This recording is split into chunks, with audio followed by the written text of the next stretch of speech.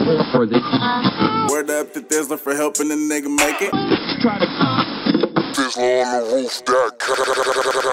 I got a new mixtape coming out October 14th. It's called Household Name.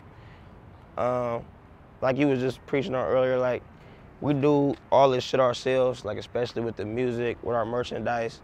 Like pretty much shout out to Thizzler because they probably like one of the only blogs, the first blog who probably got behind us and really gave us a little push. Like Household Name is like, I've been around a lot of these motherfuckers. Like a lot of the rap shit to me, like it's really gay. Like it'd be a lot of rap shit, and we not really.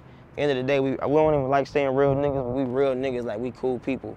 Like for instance, I'm gonna shout out my bro I Am Sue. Like I Am Sue, of course, to me is probably the biggest thing out here right now. But like with me and him, it's more genuine. Like I'm not fucking with Sue just because he's the biggest rapper from out here. Like when I met him, I'm like, okay, this nigga really this cool, and that's how the shit was rocking with us. You feel me? So like.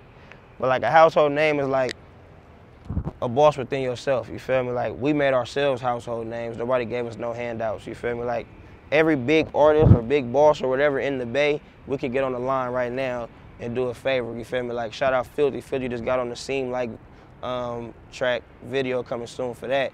But even with that situation, it's not like no, hey, how much you need for the verse? Or you feel me? It's like, big bro, I need you, come on, send it, knock it out. You feel me? They all fuck with us. They all respect what we doing. We respect what they doing.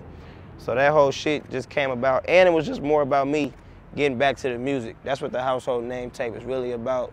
Word up to Thizzler for helping the nigga make it. Thizzler on the roof.